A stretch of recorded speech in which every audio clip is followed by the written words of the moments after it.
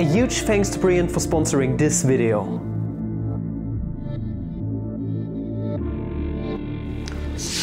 Good morning, fellow mathematicians! Welcome back to another video. So recently under a community post, I think it was, a subscriber of mine posted this comment right here.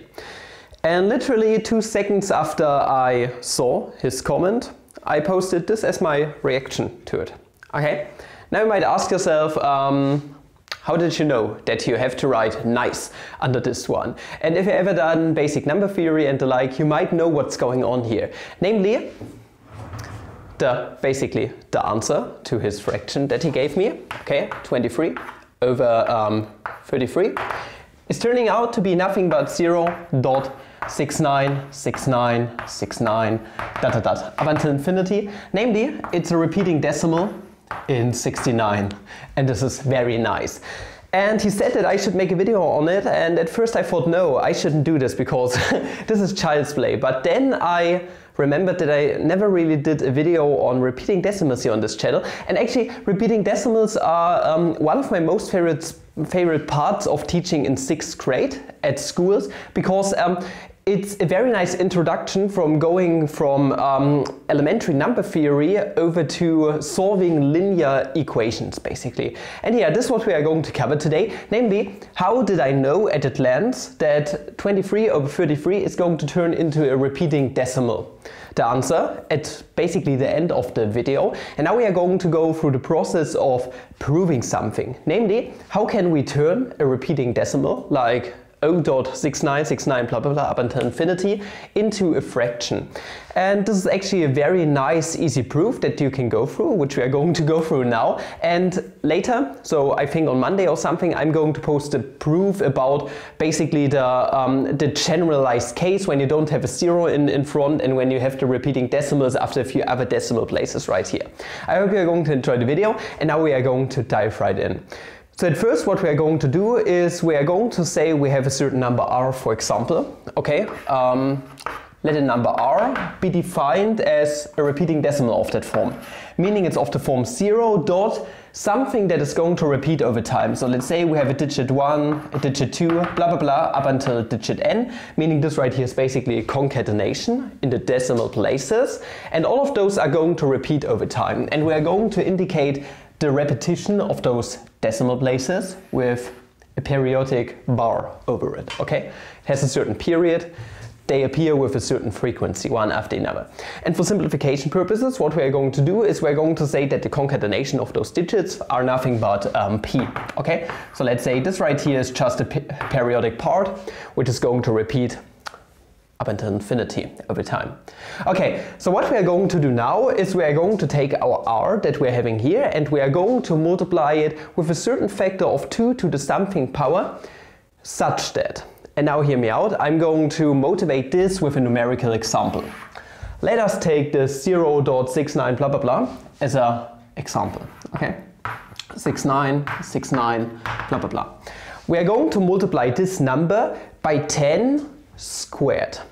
Why are we going to multiply it by 10 squared? Well, here's the reason. Since this decimal part is going to repeat infinitely many times, what we can do is, okay, we can say we're going to shift our decimal point 2 places to the right, for example. Okay, we are going to take this decimal point and we are going to move it 2 places to the right.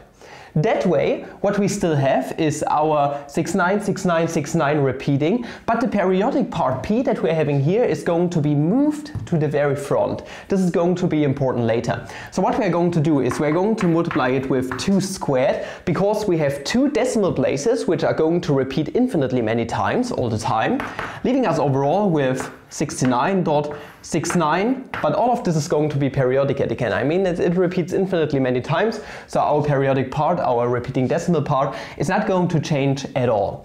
So what we are going to do is, since we have n decimal places which are going to repeat all the time, what we are going to do is we are going to multiply r with 10 to the nth power, meaning 10 to the nth power times r is going to result in basically the same thing that we have discovered here. What we are going to do is we are going to take p and we are going to drag it to the front, and then dot, well, our periodic part is just going to repeat itself all the time. Meaning, on the one hand, we got r, which is hence nothing other but 0.p repeating, and 10 to the nth power times r is going to result in p dot p repeating all the time. And now what we are going to do is we are going to subtract r from 10 to the nth power times r. And this is going to unfold really nicely. Now, 10 to the nth power times r minus r is going to be, I mean, r is a common factor here, so overall if we factor it out, this is 2 to the nth power minus 1 times r, which is going to result in, I mean, we also know what the values of r and 10 to the nth power times r are respectively. Namely, on the one hand we got p dot p repeating minus 0 dot p repeating. Okay. Actually, this right here is going to turn into something very nice. I want you guys to remember what a decimal number looks like in general. If we have 69.69 repeating, this is the same as taking our integer 69 and adding 0.69 repeating to it. Meaning what we have here is at first our decimal part or our integer part. Okay, this is our integer part, not the decimal part. We are going to extract our integer part from it, so p plus, and what we are going to be left with is basically our fractional part, 0.p fractional, okay, repeating. Now what we got here is p plus 0.p repeating minus 0.p repeating. I mean, this and that is going to cancel out, leaving us overall with just p. Okay, so what we did by solving this system of equations that we're having here is we extracted our repeating decimal part from it. Meaning overall, this right here is also equal to what we got here. Let me write it out real quick. 10 to the nth power minus 1 times r. And now we got this. Meaning what we can now do is we can divide both sides by 10 to the nth power minus 1 under the condition that n is not equal to 0, but then we wouldn't have this whole situation with a repeating decimal part, leaving us overall with an expression for our r. Okay, our r is our repeating decimal, like 0.69 repeating, being hence nothing other than p divided by 10 to the nth power minus 1. Now this seems kind of abstract, and in class I wouldn't do it with 6th graders like this. I would take a certain number like 0.69 repeating and would just go through this very same process that we have here, just with concrete numbers. But we are mathematicians here and we can turn this abstract thing, what we have here, into numbers now. Okay, so we generalized it and now we can plug in certain numbers. For example, let us take our example that we have here, 0.69 repeating. So what you basically do is you take the repeating part, okay, indicated by the bar over this thing, 69, okay, so for our example, r is going to be nothing but, okay, 69 to the top, divided by, okay, now you are going to count how many decimal places we had which are going to repeat over time. Okay, 69, those are 2 decimal places, meaning what we're going to get is 10 squared minus 1. 10 squared minus 1, okay, 10 squared is nothing but 100, minus 1 is going to give you 99. 69 over 99. Now those have a common factor of 3, okay? So this right here is nothing but 3 times 23, this is the prime factorization of 69, this is very nice, divided by 3 times 33. And you notice that this and that is going to cancel out, giving you 23 over 33. Which is the reason why I saw immediately that you are going to get this repeating decimal out on the other side. Now what about another example? It's actually a very nice procedure. So what you do here all the time is you just take the decimal repeating part, and then what you do is you divide it by all the decimals that you have here, just with a 9 under it all the time. Let us take another example. It's a pretty easy procedure, and this is basically the mnemonic device I give my students all the time when dealing with stuff like this. So we got 0.1, 2, 3, 4, 5, and this is going to repeat up until infinity. And what you're going to do now is you're going to take the repeating part, 1, 2, 3, 4, 5, and now you're going to put a 9 under it all the time. 9, 9, 9, 9, 9. Okay? And that's what you're going to do. And it's that easy. And that's how you're going to handle repeating decimals with a 0 in the front. Next time around, what we're going to do is we're going to take numbers that could look like this, for example. 69.0555, so with the 5 repeating all the time. You have to handle those a tiny little bit differently, algebraically, but it's not too much of a big deal. And I for myself think that this right here also gives you a very nice proof of why all repeating decimals doesn't matter the form, are actually rational numbers. So you might notice that all repeating decimals here of this form are also rational numbers because they are of this form. Something integer over something integer once again, meaning by definition they are going to be rational numbers. Yeah, this is all I want to cover for today, and if you did enjoy what you saw today, then you might as well also enjoy our today's sponsor Brilliant. We're kind enough to sponsor yet another video here on this channel.